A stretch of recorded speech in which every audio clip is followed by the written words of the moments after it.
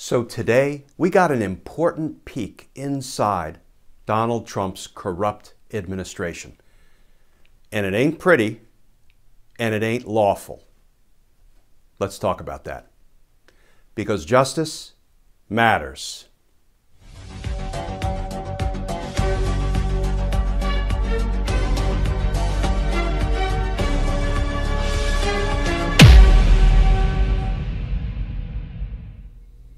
Hey all, Glenn Kirshner here.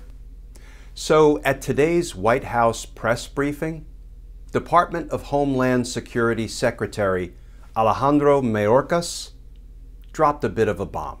Not that it was unexpected, when he said the following, quote, "To put it succinctly, the prior administration dismantled our immigration system in its entirety."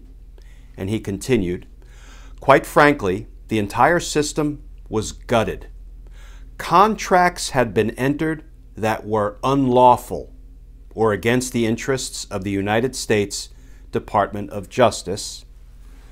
Close quote.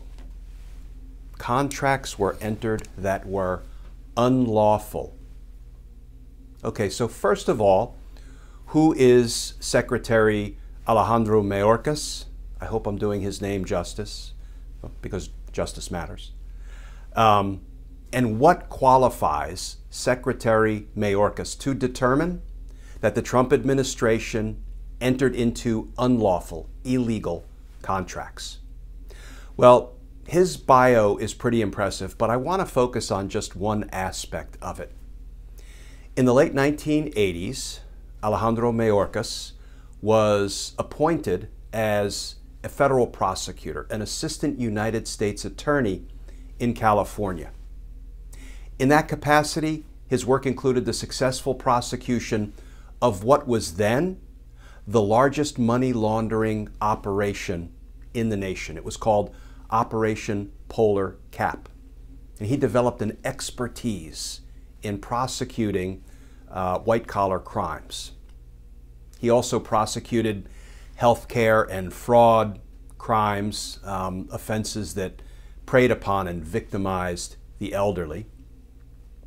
And in 1998, he was presidentially appointed to be the United States Attorney for the Central District of California. So he has the experience, the qualifications, the background, the expertise to tell the American people that the Trump administration entered into unlawful contracts with our tax dollars. So the next logical question, in fact, the only next question, is who in the corrupt Trump administration entered into these illegal contracts, and when will these people be charged?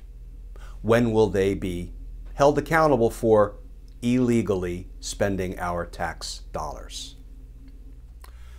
So here's the thing. Part of the frustration that so many of us are experiencing involves the fact that Donald Trump and his criminal associates and his corrupt executive branch officials have not been held accountable. And that gnaws at we the people. Now don't get us wrong. Thank goodness we now have honest, ethical, law-abiding leaders of our federal government. So thank you, Joe Biden and Kamala Harris and Alejandro Mayorkas and the others. But now we need to rebuild trust and confidence in our federal government. And it's not just enough for today's federal government officials to be ethical, because to rebuild trust and confidence, today's ethical federal government must hold accountable yesterday's unethical, abusive, corrupt, criminal government officials for their crimes, including entering into unlawful contracts with our tax dollars. because justice matters.